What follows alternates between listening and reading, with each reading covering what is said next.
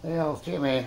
Today we're going to be working on the BMW, the 2007 X5, and today we're going to be taking care of the coolant reservoir, or the coolant overflow tank, which is located on the passenger side. So without further ado, press here shortly.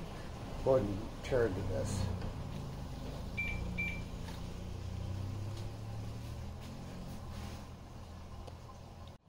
Okay, guys, I'm going to go ahead and start working on getting this all taken apart. But first, I wanted to go over some of the parts. It looks like we'll be using a socket with a 10mm on it to do the bolts that are on the parts here and parts over here and back here. So, a pick or a screwdriver and an extension if you need it. So, just going to put it back here. I'm going to go ahead and remove this first.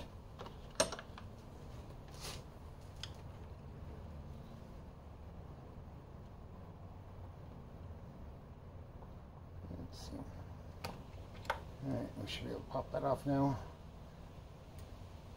Of course, we can always use a flat screwdriver as well, but I'm not going to do it today.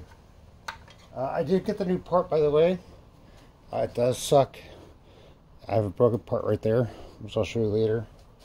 I'm going to go ahead and take this off for now.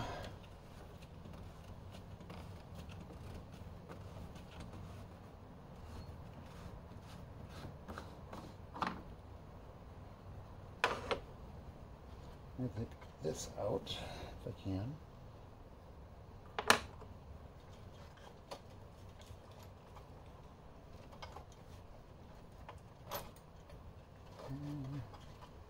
Pull this aside very carefully. Take the washers off the top of this.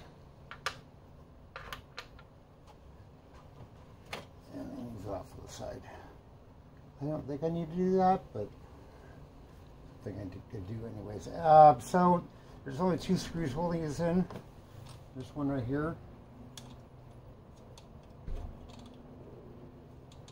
So I'm going to get this one on. Let's do this.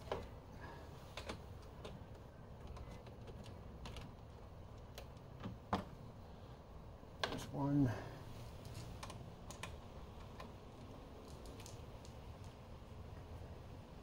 And when taking this part off here, this screw, make sure that you're away from the contact of the positive here. Otherwise, you will make a big explosion. Big pop noise on this parts. I'm good. Alright, so that's out. Now we have to tackle the bottom portion. I believe there is one clip like there was up here, and then there's another clip for the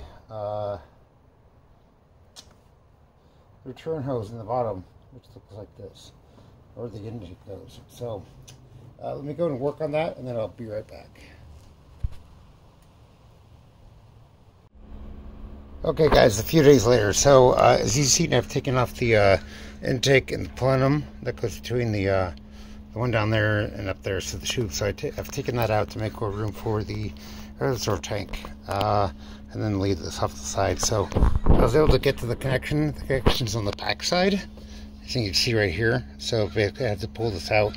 So I'd leave this forward far enough to get to this connection, and then make sure that it worked. So, but that being said, I got the new parts in today. Here's the old box, and the part number that goes along with it. So, as you can see, this box is pretty beat up looking. There's isn't there. There's one there. There's one on the other side. There's one at the bottom, and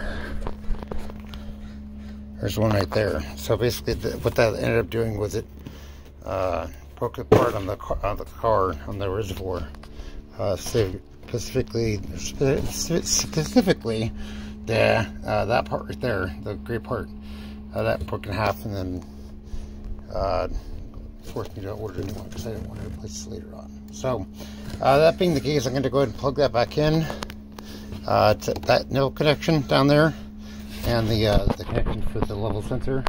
The other one's up top here somewhere. I got to plug that one in, but that'll be pretty easy. So for now, I've got to put that back in, put some coolant in.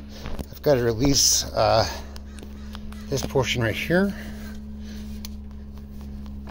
which is the level sensor. So now that I've got it out, I can go ahead and take this off and replace it with the new one. So let me go ahead and put that back together, and I'll show you what the end results are. Okay guys, a few days later, I've removed the intake plume. So you can see over here, I've got taken this portion off, and then I've gotten down to the intake plume down there. So to take the tube off that goes between there, so I can get some more room to remove the reservoir there. So I do have the reservoir for the power steering there, layover, and then basically got the underside. So now that it's been a couple days, here are the boxes. This is the old box. You see there's a little bit of dent there. There's a dent on that side there. There's a dent there. There's a dent there. I don't believe there's a dent anywhere else, but basically it ended up breaking apart. I'm going to put that aside for now.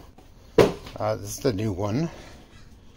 There is a small little doohickey up there, but whatever.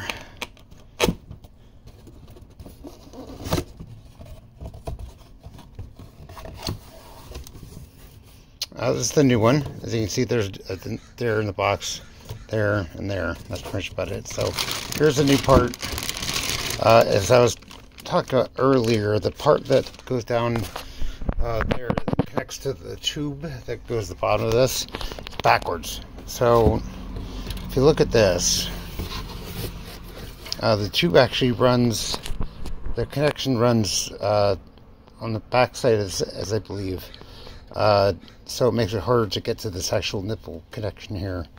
On the old one, this was broken. This is brand new looking. It's good. It's solid. So I'm going to connect that one, and the one up here, to the very top, and then call it J. Wrap back up and put some more coolant in there. So I'll go through the steps of doing that as I go through and do it. But for now, new part that goes back in there, and I'll go ahead and do it as I see fit. So stay tuned, guys. Alright guys, so here we are a couple days later. I've got it all back together. I cut the coolant topped off and checking it, make sure it's all good and whatnot. So basically just removing this cap, make sure the coolant's topped off. This you shouldn't have to do anything with. You're basically just moving it out of the way. So there's two bolts here, there's a bolt back there, and one up here. And then I removed the intake plume and this. So it made it easier to get to that whole thing. So once I removed and replaced it, it was easy going. So, but if you guys have any questions, leave them in the comments down below. As always, like, subscribe and share. And as always, do your thing. Thanks for watching, guys.